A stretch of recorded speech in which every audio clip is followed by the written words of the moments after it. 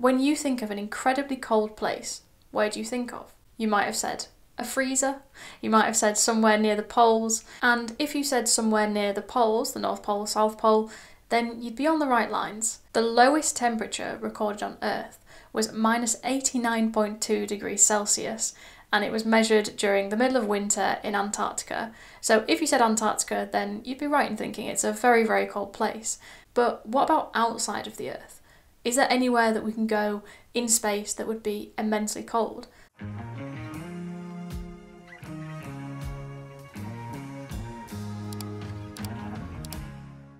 All you have to do is think about the furthest distance from the Sun in our solar system. You might be thinking somewhere on Pluto. When the New Horizons mission flew by Pluto in 2015, which, as a side note, is one of my favourite missions ever. The pictures of Pluto from that mission are some of my favourite pictures ever taken. But when it flew by, it was expecting to read temperatures of around minus 173 degrees Celsius.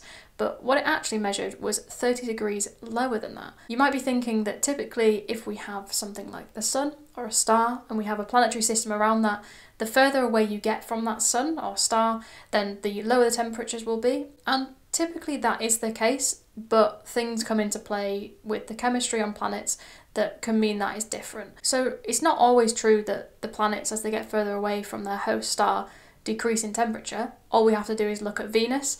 Obviously the first three planets in our solar system are Mercury, Venus, Earth, and when you think about their distances from our sun, you think that, oh well, obviously Mercury is going to be the hottest, then it'll be Venus, and then it'll be Earth, and that's because of the distance it is away from the sun. But interestingly, Venus went through some chemical processes known as the runaway greenhouse effect. Because of that, that meant that Venus is actually the hottest planet in our solar system. It's much hotter than Mercury, even though it's actually further away from the sun.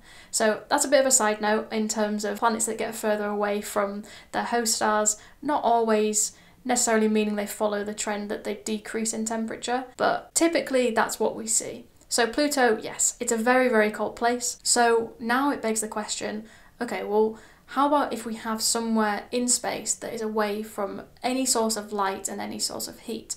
Hypothetically, if we were to travel to one of the remote corners of the universe, billions and billions of miles away from any galaxy or anything like that, then we would pick up the temperature that is the background temperature of the universe, and that in itself is very cold. So typically astronomers use what is known as Kelvin. So Kelvin is a unit of temperature, and the lowest point on the Kelvin scale is 0. 0 Kelvin is the lowest limit on the thermodynamic temperature scale, and it means that all chemical processes essentially come to a halt at that temperature.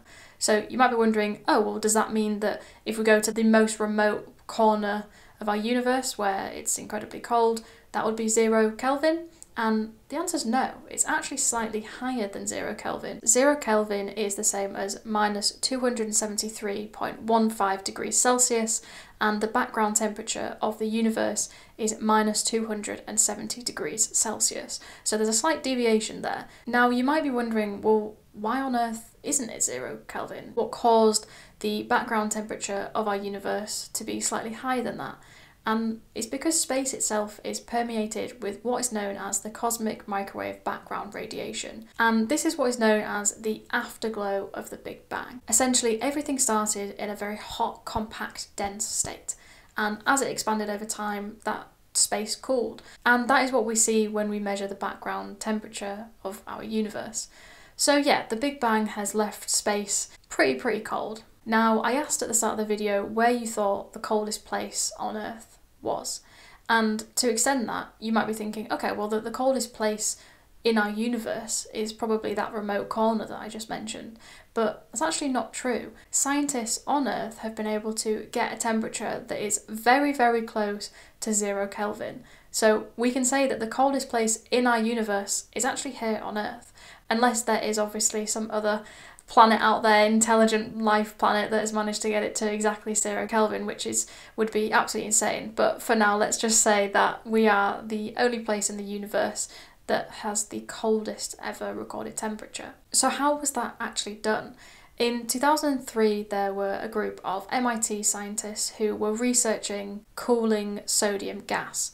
and they were able to cool sodium gas to the lowest temperature ever recorded at that time, which was only 0.5 billionth degree higher than absolute zero. Now you might think that's absolutely insane, until I tell you that in 2021 there were 4 research institutes from around Germany, and they were able to condition a lab to register the coldest effective temperature, and this was 38 trillionths above 0 Kelvin, which is absolutely mind-blowing. Now it obviously begs the question, well, can we get to exactly 0?